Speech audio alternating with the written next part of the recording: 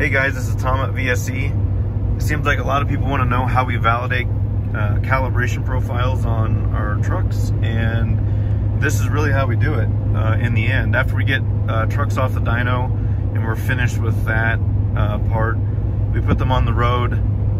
We verify how they operate at medium and high barometric pressure areas, and then we put them back on the dyno and then validate power levels.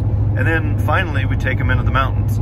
So I am in Steamboat Springs, Colorado, and this is where we do a ton of testing. And I want to talk about 2 or 3 things that we use to verify our calibrations are good. So in this truck, we have HP tuners. This is our 2021 L5P. This has our FTR turbo mounted to it. That's the stock size turbocharger. And what we do on HP tuners is we verify that using our pit list that the truck is doing what we're commanding it to do. So on that scanner that's sitting over there on the passenger seat, and I know that this is slightly dangerous, but we do this a fair amount. It's kind of the only way to collect data and real world stuff and actually discuss about it, is to build a histogram that compares how much airflow the turbo is bringing in to what the pressure ratio of the turbocharger is operating at. And pressure ratio is defined as the turbocharger pressure in gauge plus the barometric pressure that the truck's operating at. And we're in the mountains, so it's at like 10.1 pounds right now. So we have a scaler being applied to the high altitude tables of nearly 0.9. So this truck's nearly in the full high altitude tables, or otherwise known as low barometric pressure. So anyways, it's your gauge pressure, so boost pressure, plus atmospheric pressure, or the barometric pressure, divided by the barometric pressure, and then minus a constant of 1. That'll give you a pressure ratio. So we plot how much airflow the turbo is ingesting compared to the pressure ratio the turbocharger is operating at, and we start sticking the turbine outlet temperature into that plot, and that gives us a really good metric of how the turbocharger is performing. So GM allows these turbos to run nearly up to 420 degrees, which is the end of the sensor scale from the factory. We're obviously going to hit that even with the more efficient turbocharger up here in the mountains, and a lot of times on the flat areas, just because of the fact that is how hard this truck utilizes these turbos. Never worry, there's a big intercooler that removes all that sensible heat of air compression that is generated by Boyle's Law. So we can't really control that. We can lower boost pressure, which lowers the compression heat, but it doesn't really take away from the fact that if we're going to drive the turbocharger harder, we are going to make more heat from compressing air. I didn't invent Boyle's Law, and it is what it is. So that is how we validate turbocharger performance on the compressor side. How we validate the turbocharger overall performance is what you see right here on the left, and we use this setup all the time, drag racing, sled pull trucks. We literally use it all the time. That's why it's taped together. But on the left you see exhaust pressure, and on the right you see boost pressure. Both of those register in gauge pressure. So the reason why this is important is because a lot of people get excited about the term drive pressure or drive pressure ratio, and drive pressure ratio is the relationship of drive pressure and exhaust pressure divided by how many pounds of boost pressure the turbo's generating. As long as both your instruments are registering gauge like they are, your calculation's perfect. So something to keep in mind with drive pressure. On a variable geometry turbo, on a truck like this that's designed with emissions equipment and everything else intact, you're never going to get a drive pressure ratio of 1. If you have a VGT turbo and the drive pressure, you ever get it to equal 1 even at full throttle, the turbo is going to be built so loose, the vane cage and rotating assembly will be built so loose that the exhaust brake function won't work. It'll be super lazy getting into boost, like this turbo's not, and it just is going to drive like crap. So these motors are designed to be able to handle a lot of drive pressure. So how much drive pressure is too much? I don't know. It's literally all over the place depending upon load, the adiabatic load, meaning how much load under boost, and engine RPM and compressor flow.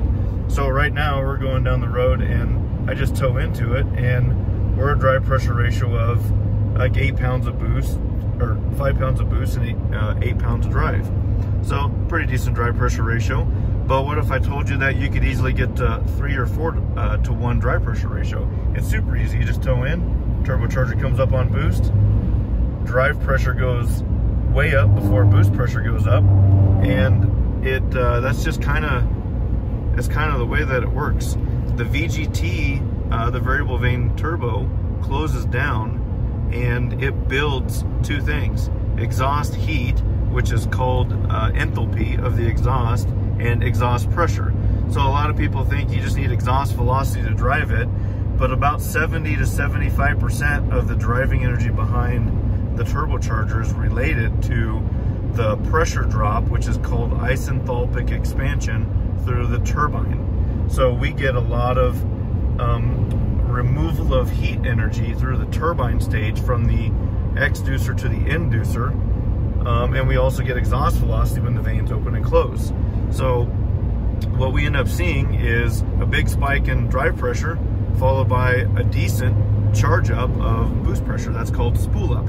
If you had just a fixed vane turbo, you could get a pretty good drive pressure out of them, but they have an AR associated with them. Typically, they're built loose enough that they can make some pretty decent power, only at the critical speeds that the turbo is efficient at, and those have their own compressor map. A VGT turbo has a variable AR, and the relationship of AR has everything to do with how far the vanes, the turbocharger vanes, are open or closed. So right now, turbocharger vanes are sitting at about 60 to 65%. We tow into the truck, turbocharger vane snap close into the 80s, and then turbo boosts up. The ECMCs that the turbo's making is commanded boost, and then all is well. So that's kind of the way that drive pressure works. This is a switchable tune truck, so with the FTR loaded, this is a completely stock profile, and you can easily see if I hammer the truck, drive pressure goes nearly 2 to 1, and that's just the way that these trucks are. So there's a big spike, followed by pressures around the 25 PSI of boost, and then around 40 pounds of gauge pressure on drive. So the turbo's operating properly, but it still can near the 2 to 1 drive pressure. We typically do not worry a lot about drive pressure unless the drive pressure ratio goes high enough to cause EGTs to get out of control, or we push the turbo off of the map, or we see a power change on the dyno where the power associated with high exhaust pressures is going to cause the truck to unseat exhaust valves and just be really hard on it, or we fear that we could be beating on the thrust washer or the thrust bearing too hard on the turbo. So if I turn the truck up quite a little bit and we get into a much larger tune position and I hammer it, we get a little bit larger pressure spike, but it's not that much bigger of an exhaust pressure or drive pressure ratio. Turbo seems to be pretty happy there. So like I said, we don't get super excited about drive pressure ratio. Up here in the mountains where we're already 4 pounds lower in pressure than sea level, we do need to take boost down. We do, like those are high altitude table tuning, medium altitude table tuning.